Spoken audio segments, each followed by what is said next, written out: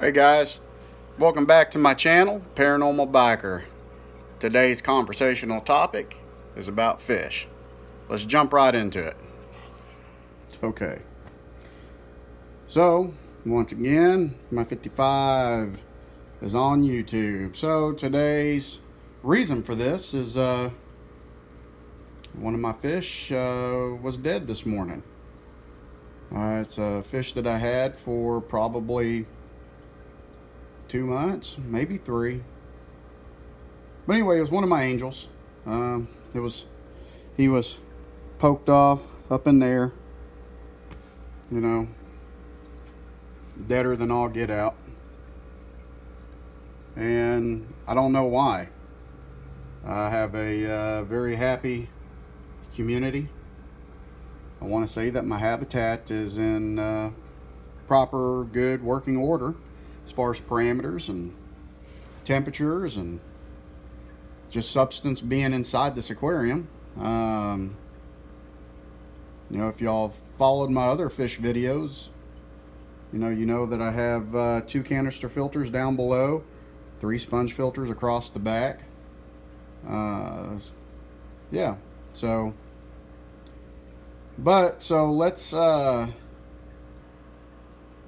let's test the parameters of the water. You know,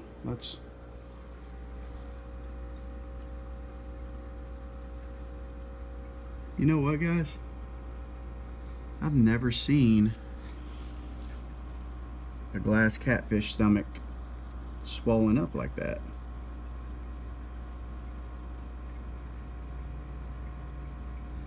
And he's full grown. He's big. I've had him for probably 6 months. But his stomach's a big one. Like he overate at the Thanksgiving table. Yeah. So I'm hoping that I'm not overfeeding these guys. I have a pretty good rule of thumb was don't put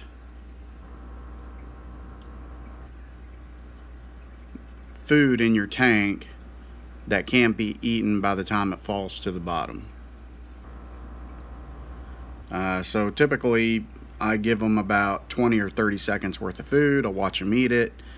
I'll spike the tank just a little bit more, and yeah, watch them eat that, and then I just stop. And then when the lights go off, I throw in some algae wafers, 2 algae wafers, and then a few sinking pellets for the substrate critters, you know, which I do have. You know, I'm looking at this angelfish, and she's displaying colors I've never seen before. You know, I could be dealing with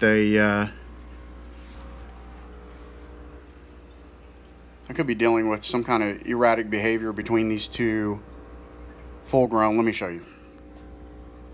You know, I've never seen that orangish red come out on her like that, but you know, these 2 have been nailing each other pretty good, and I wonder if that little one just got up in the middle of all that. And they, because you can see their fins, they're probably fighting. Her fins have gotten torn up a little bit. You know, if they just didn't pester the hell out of that smaller one, which the smaller one was a little bit smaller than him, and then that's why he died. But it's weird because you know, the one that passed away, I'm gonna call it a he. I think it was a he, you know, due to the way his forehead was shaped, but you never know until they pair off and breed. He was a feisty little guy, you know. He'd go after both of them, both of these angels. Yeah, so anyway, this is all new to me. I'm kind of shooting from the hip on this. Yeah, that stomach of this glass catfish right here really, I'm kind of befuddled. You know, I've never seen that. You know, a lot of y'all or people who are going to watch this are going to be like, oh, well, you know, it's your food, or, you know, the conversation's going to be revolving around the quantity and type. And yeah, just for the record, you know, don't want to make this an extremely long-winded video. You know, I'm just kind of sourcing for help. If any of y'all have had this situation, but let me show you how I rotate. So this right here goes to my betas, and my betas, they'll eat that, and then I actually have a formulated pellet for them that I kind of go back and forth on. This goes, it's a Tetra Crisp that goes in the tank, and all this is rotated. All this doesn't go in the tank at one time. I've been trying these little micro wafers. The fish seem to love these little micro wafers. And this is from a local pet store that I go to. You know, they make it, and it's basically made out of the same stuff that their algae wafers are made out of. And Walmart Pleco wafers, and kind of cringe when you look at the back. You know, wheat meal, oatmeal, cornstarch. It's not high quality stuff. It's actually kind of pathetic, and I should probably stop giving my fish this. But I'll take 2 of these guys and I'll break them up into like 4s, and I scatter them across the tank. And before like the cories and my reticulus loaches get a hold of them, the red claw crabs I have in there jump down and snatch them up. So anyway, I'm gonna get some samples of some water, and we'll check the water parameters together. I would like to also add twice a week, sometimes 3 times a week, when I rotate my my feeding. See, I've never seen him swim like that.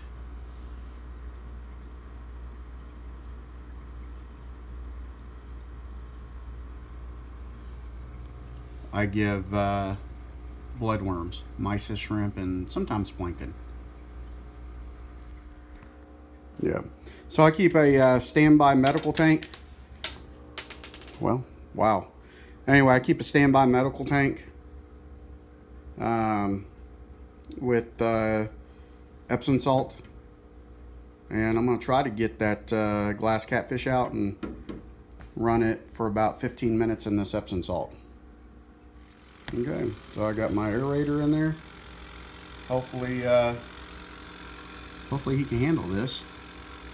It's kind of hard to see him with the light. So let's find out. Look like he's just constipated. Hopefully he didn't hemorrhage. Let me get some better light on.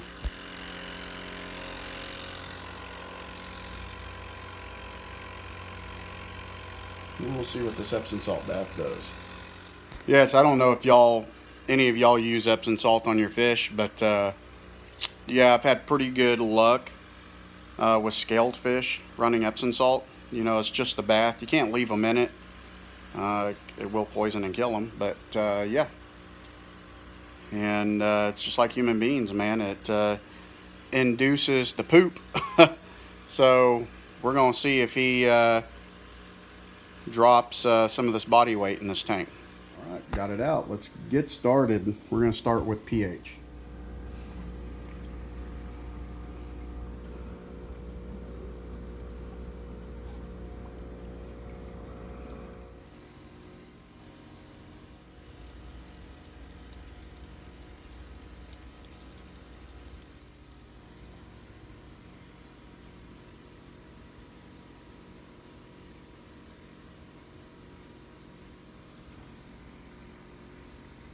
Okay, somewhere between 7.6 and 7.2. Double it up this time.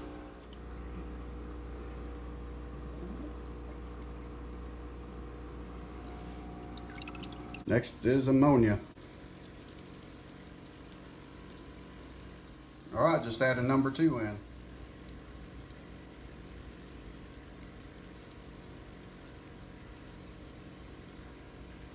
Alexa, set a 5-minute timer. Second timer, 5 minutes, starting now. Time to do the nitrite.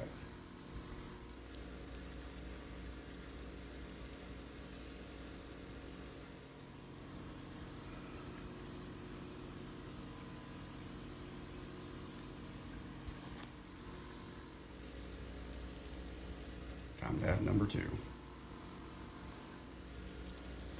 Alexa, start a 5-minute timer.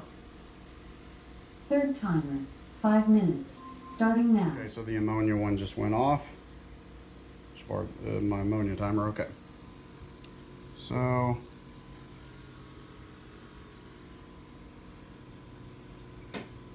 I'm gonna call it between 0 and 1/4. Or 0, yeah. And 0.25 parts per million and 0 parts per million.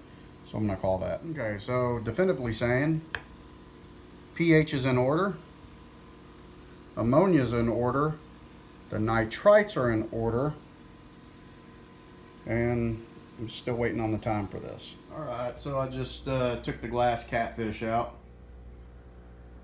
and he just went around the rock. So we'll see how he does. If y'all know anything about these ghost glass catfish, they capture them in the wild. All right, so last timer went off. Just to give you, okay, that's what we're looking at in color.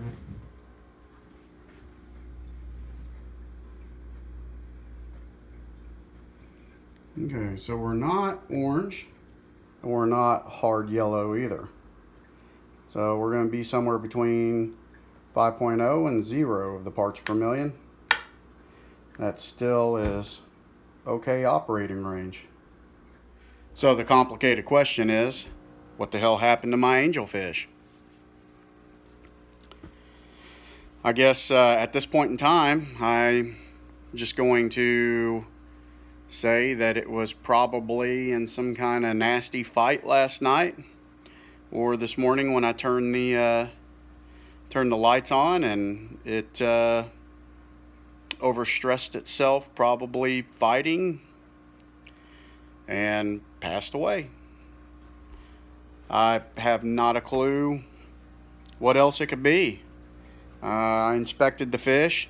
The fish did not have hit marks, did not have a swollen belly. I don't know. Maybe some of y'all could help. Anyway, I appreciate you watching my video. Please don't forget to subscribe. Turn on the notification icon. And yeah, next time I come out with one of my random videos, you're informed. Thanks, guys.